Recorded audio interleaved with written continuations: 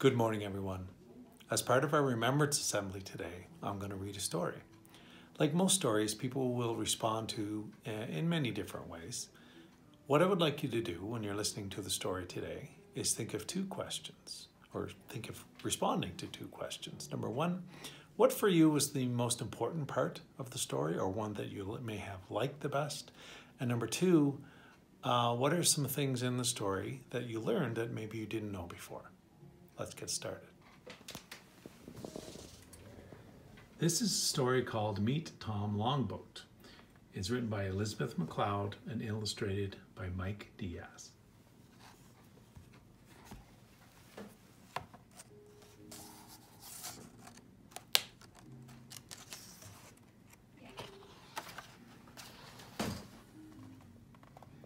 Tom Longboat raced to the finish line as the crowd cheered wildly. One of the top runners in the world, Tom amazed and excited race fans. With a big smile on his face, Tom often found the energy to zip ahead at the end of his races. Other runners would be left behind, gasping for breath. Tom liked winning and hearing the crowds cheer for him, but most of all, Tom loved to run. Tom was born in Ohsweken on the Six Nations Reserve near Brantford, Ontario in 1886.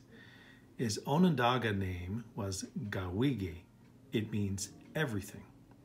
Tom's family grew vegetables and raised farm animals, but Tom's dad died when he was just 5 years old. The family became very poor.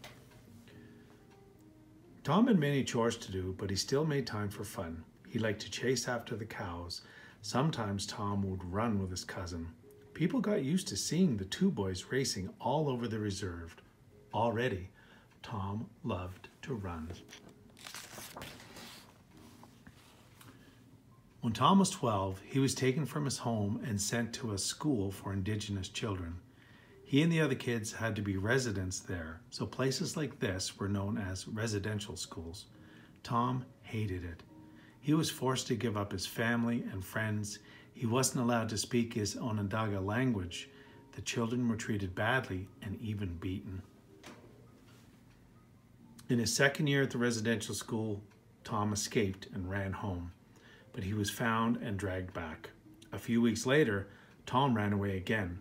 This time, he went to the home of his uncle, who hid him. Tom was finished with school.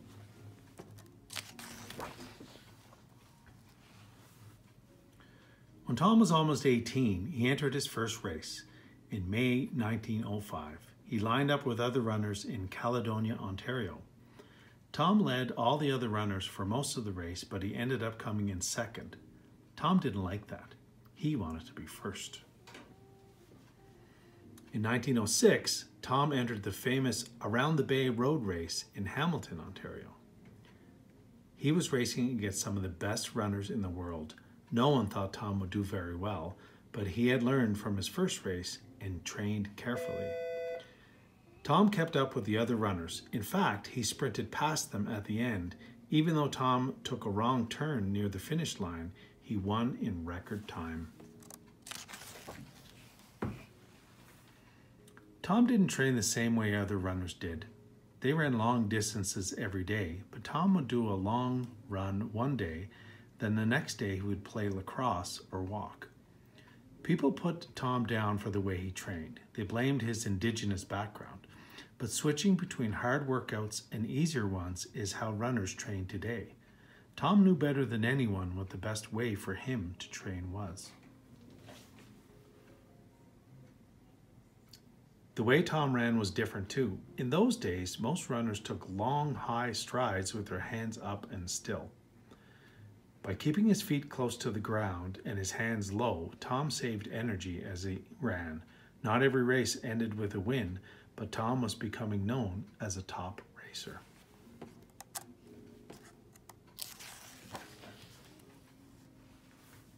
One of the most famous long-distance races in the world is the Boston Marathon. On April 19, 1907, Tom was at the starting line with the other runners ready to run it. Snow and sleet flew in their faces as cold winds blew. About 40 minutes into the race, Tom was one of the front runners. Then he noticed a train barreling down the track in the distance. It was going to block the race route. That would force Tom to stop and he'd lose his lead. Tom put on a burst of speed and beat the train.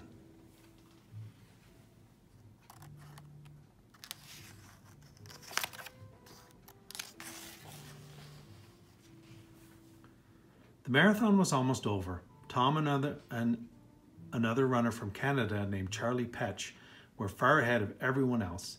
The exhausted racers headed up toward the steep hills near the end of the race. Charlie decided to take the hills slower and save his energy. Not Tom.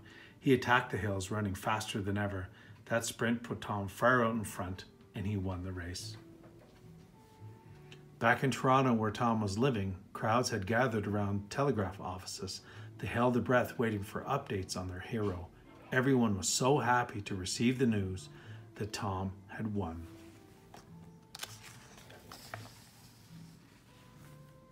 When Tom returned a few days later, tens of thousands of people were waiting for him at the train station. Bands played and people cheered. A huge crowd paraded him to Toronto City Hall for an official reception. Tom Longboat was famous, not only in Canada, but all over the world. The Olympic Games were scheduled to take place around London, England in 1908. Everyone expected Tom to easily win the marathon event, but Tom knew it would be a tough race. London was in the middle of a July heat wave. The race was scheduled for the afternoon, not cool in the morning. The air was hot and humid as the runners lined up to start at Windsor Castle.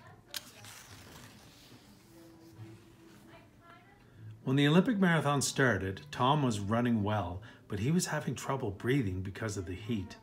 Other runners were falling down in the hot sun. They were so exhausted that they couldn't go on. Would that happen to Tom? He'd never given up in the middle of a race before. Tom was one of the front runners when disaster struck. He collapsed on the road. His heart was racing and he was so tired he was shaking. Unable to finish the race, Tom had to be carried off the course. His Olympic dream was over. Tom was so disappointed that he thought about giving up running.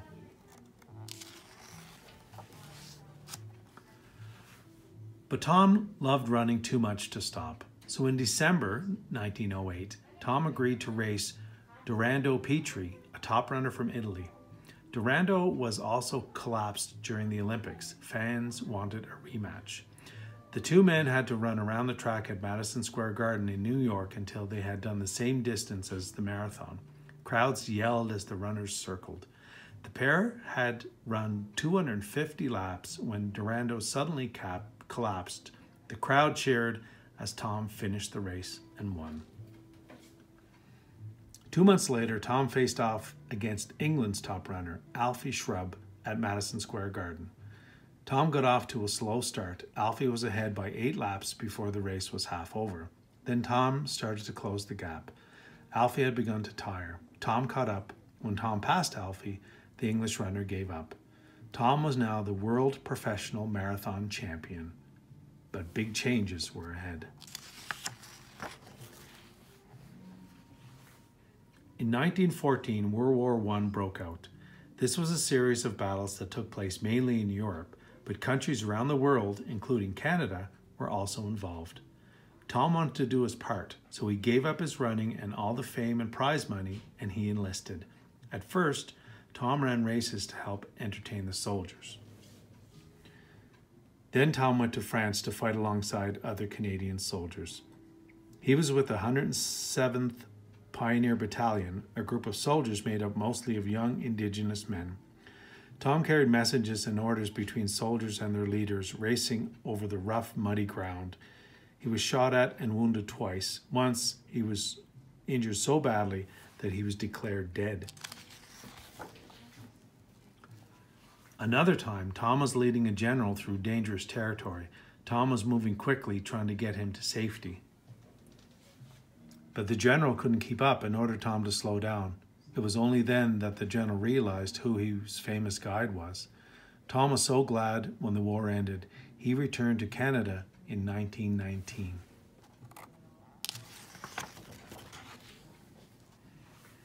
After the war, life was very different for Tom. Running was not as popular. It had been replaced by team sports such as hockey and baseball. Tom was still fast, but he couldn't make money from racing anymore. He had to get a new job. Eventually, he found work as a street cleaner and garbage collector in Toronto. Some people made fun of him for having a job like that because he had once been so famous.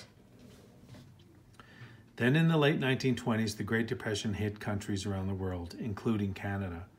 Many people lost their jobs. People couldn't buy food for their families. Many had nowhere to live. But Tom always had work throughout his tough times. He took care of his family, and they lived in a nice house. Tom retired in 1944 and moved back to the Six Nations Reserve. It was good to speak the Onondaga language again. Tom enjoyed seeing old friends and family and being more connected with his community. 5 years later, Tom died, but this world-famous athlete has never been forgotten. In 1951, the Tom Longboat Award was created. Every year, it's given to top Indigenous athletes. Tom was made a member of the Canada Sports Hall of Fame in 1955. In 2008, June 4th was named the Tom Longboat Day in Ontario. A race in his honor is run on this day each year. Tom would have liked these awards and honors, but most of all, he just loved to run. Here are some few dates and a few real pictures from Tom Longboat as a runner.